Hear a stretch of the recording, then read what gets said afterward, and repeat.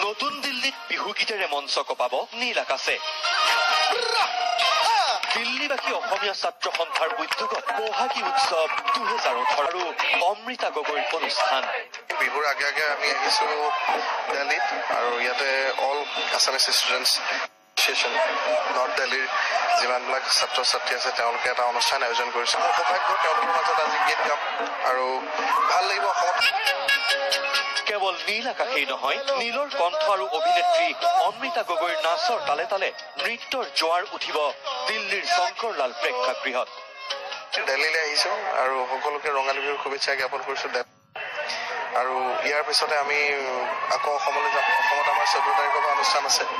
আকৌ মই দিল্লী আহিম, ফৰিদাবাদ আহিম মই 21 তাৰিখে। গতিকে আজিৰ এই অনুষ্ঠানটোৰ জৰিয়তে আপোনালোক ফৰিদাবাদলৈকেও মই নিমন্ত্ৰণ জনাইছো।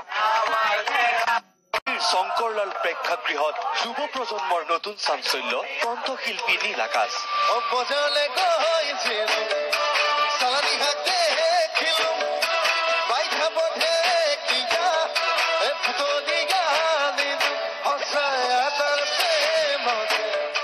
দিল্লীত বসবাস কৰা অসমীয়া ছাত্ৰ সন্থাৰ উদ্যোগত অনুষ্ঠিত কৰা হৈছে বহাগী উৎসৱ 2018।